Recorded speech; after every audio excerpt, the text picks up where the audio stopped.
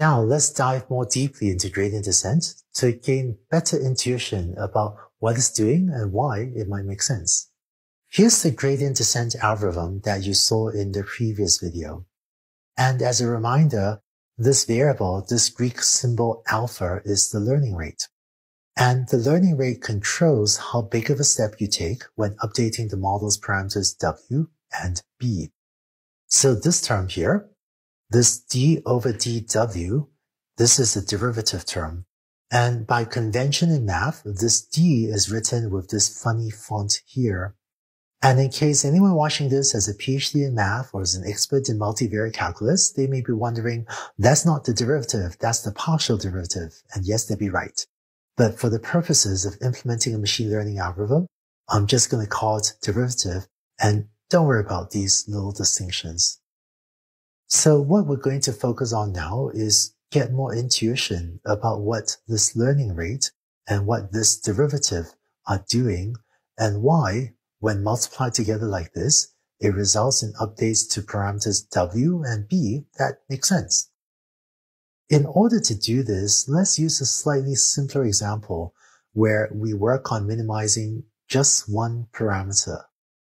So let's say that you have a cost function J of just one parameter W, where W is a number. This means that gradient descent now looks like this.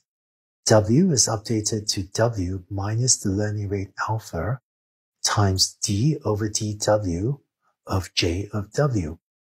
And you're trying to minimize the cost by adjusting the parameter W. So this is like our previous example where we had temporarily set B equal to 0. With one parameter W instead of 2, you can look at two-dimensional graphs of the cost function J instead of three-dimensional graphs. Let's look at what gradient descent does on this function J of W. Here on the horizontal axis is parameter W, and on the vertical axis is the cost J of W. Now let's initialize gradient descent with some starting value for W. Let's initialize it at this location. So imagine that you start off at this point right here on the function J. What gradient descent will do is it will update W to be W minus learning rate alpha times d over dw of J of W. Let's look at what this derivative term here means. A way to think about the derivative at this point on the line is to draw a tangent line, which is a straight line that touches this curve at that point. In math, the slope of this line is the derivative of the function J at this point. And to get the slope, you can draw a little triangle like this. And if you compute the height divided by the width of this triangle, that is the slope. So, for example, the slope might be, 2 over 1, for instance. And when the tangent line is pointing up and to the right, the slope is positive, which means that this derivative is a positive number, so is greater than 0. And so the updated W is going to be W minus the learning rate times some positive number. The learning rate is always a positive number. So if you take W minus a positive number, you end up with a new value for W that is smaller. So on the graph, you are moving to the left. You're decreasing the value of W. And you may notice that this is the right thing to do if you go is to decrease the cost J, because when we move toward the left on this curve, the cost J decreases and you're getting closer to the minimum for J, which is over here. So far, gradient descent seems to be doing the right thing.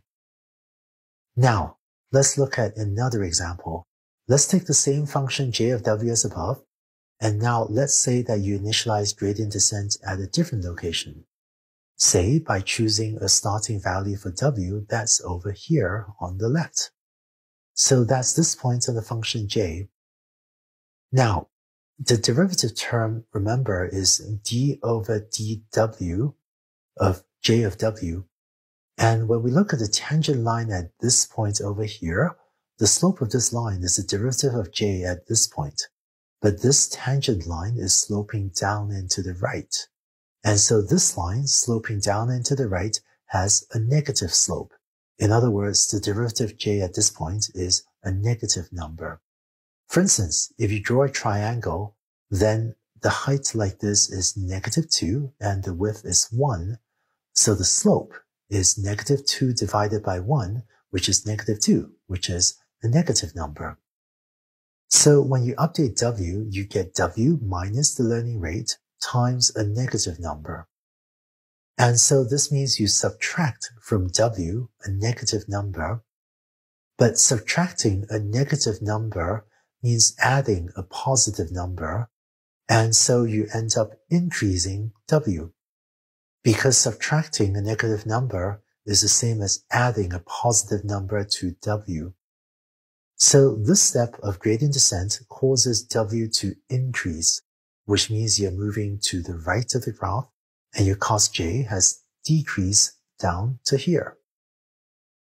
And again, it looks like gradient descent is doing something reasonable. It's getting you closer to the minimum. So hopefully, these last two examples show some of the intuition behind what the derivative term is doing and why this helps gradient descent change w to get you closer to the minimum. I hope this video gave you some sense for why the derivative term in gradient descent makes sense. One other key quantity in the gradient descent algorithm is the learning rate alpha. How do you choose alpha? What happens if it's too small, or what happens if it's too big? In the next video, let's take a deeper look at the parameter alpha to help build intuitions about what it does, as well as how to make a good choice for a good value of alpha for your implementation of gradient descent.